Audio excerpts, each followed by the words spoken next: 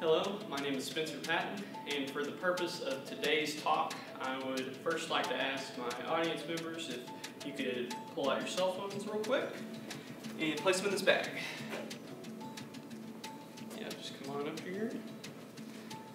Along with that, I'd like your email addresses and those passwords. Also, just have any of your personal information, addresses, phone numbers that you use, and credit card numbers, and the password, the little security code, in fact, 3-digit.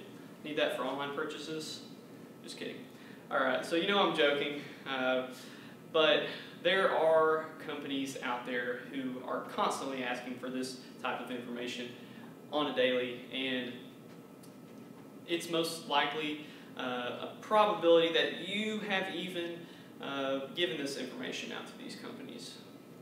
Today I would like to show you not only how these companies use this information, how they gather it from you, but also why they do this. This process of data collection is all around us, but I believe that large technology companies such as Google and Facebook are pushing the ethical boundaries of data mining today. We would all be ignorant to think that marketers are not trying harder and harder to reach us in unique and different ways. Services such as Facebook Business's ad service and Google's AdSense have made advertising easier than ever. On Facebook's website, facebook.com/business, they say that you can spend just $5 a week on advertising, or you can spend $500,000 on advertising. So it's simple, it's easy, and it is cheap, and it's most likely a chance that people your same age or your same social class are forwarding these ads and putting them out there for almost no cost for their businesses. Google, another company, has recently expanded from being a search engine company to being more of a hardware development company. And this is just another outlet that they are able to gather data from consumers. So this is the Google Mini, this is the Pixelbook, and this is the Pixel. So you can see they have virtual assistants, they have phones, they have laptops, even running their own operating systems, Chrome OS and Android. So hopefully this kind of gives you a little bit of a grasp on who Google and Facebook are and what their reach is. To begin analyzing whether these companies' data mining techniques and applications are ethical or unethical, we need to first be aware of why marketers use these ad sources and how they use these ad sources. So in the book, Introduction to Media Literacy, the author, James Potter, describes that there are 3 different ways that marketers get to customers. So this is through a process called segmentation. The first is going to be geographic segmentation, which, as you can probably infer, is based on your geographic location. And the second is demographic segmentation, which divides audiences based on their age, sex, ethnic group, anything like that. And finally, the most scary one is the psychographic segmentation, which is going to divide market based on their psychological and lifestyle characteristics. This could be anything from healthy habits to a gamer who sits in his room and drinks Red Bull all day. So this means that data is really digging deep, as you can see with the psychographic analyzations. So this means that since there are no set rules for this data collection, and the companies can kind of just cross and interpret your needs and your wants, then we have to kind of look at this and determine a boundary that we are going to set for ourselves as what is ethical and what is not. I'm personally okay with sharing my locations with companies to get targeted ads based on my location, and I'm also okay with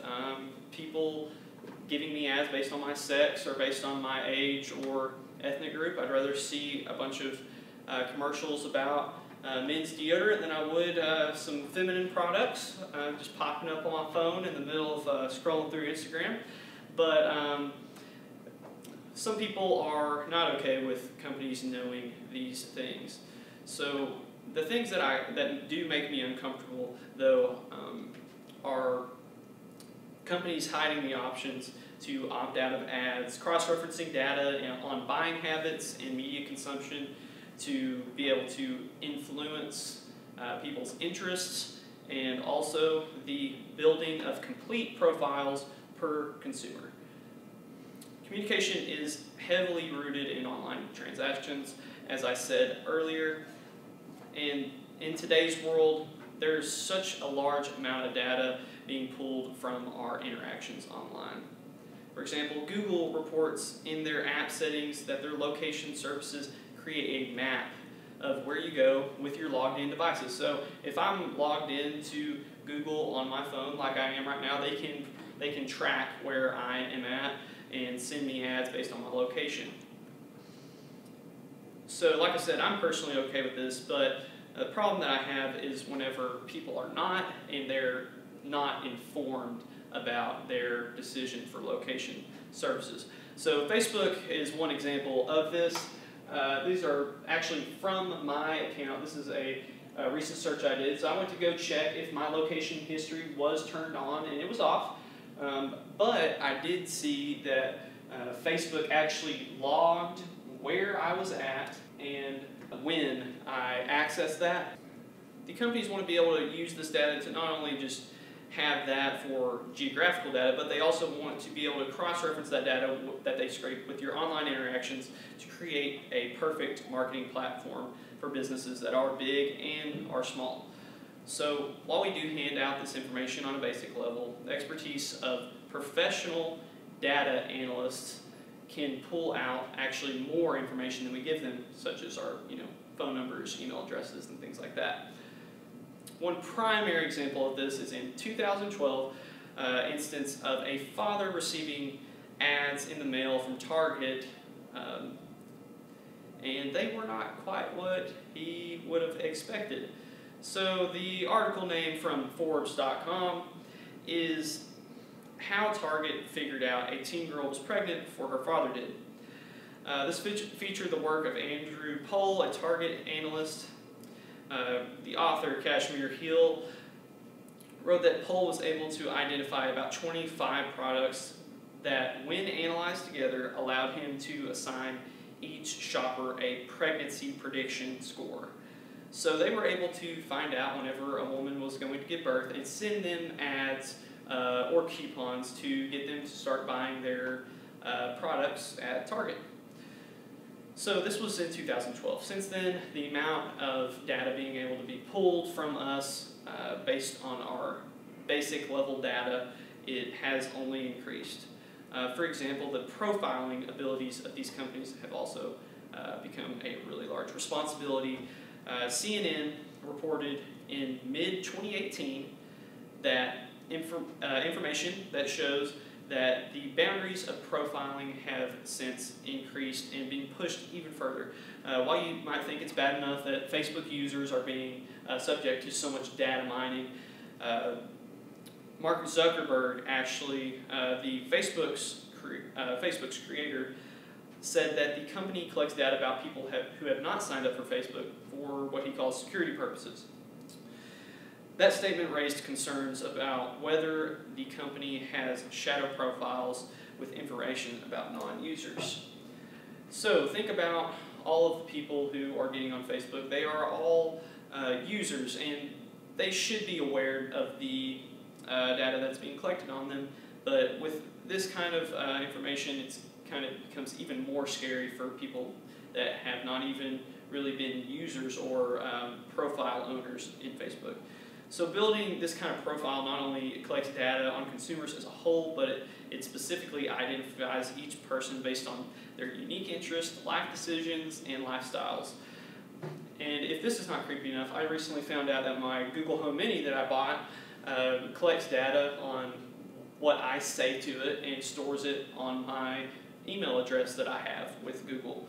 And Google calls this group that they put us in an affinity audience, and this was reported by Quartz.com. So this kind of just reaches over the boundaries into a territory that I'm not really comfortable with. The average consumer is not aware of the amount of information that is being pulled from them, and they are giving this information away willingly, thinking that not much can be done with it. So I ask, if Target could identify when a woman was going to give birth, then what other kinds of information could large tech giants such as Facebook and Google pull from consumers in today's world?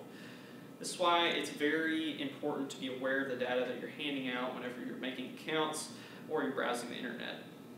I believe that these companies are so popular that they should be held at a higher standard. They have all of these consumers. They should be more transparent about their marketing techniques. So these companies aren't lying to us. They're just being very misleading. And this is where I think that the use of data mining strategies by Google and Facebook are truly pushing the ethics of data mining. The increasing amount of data that they are able to pull from the consumer identifies more than the consumer would actually know.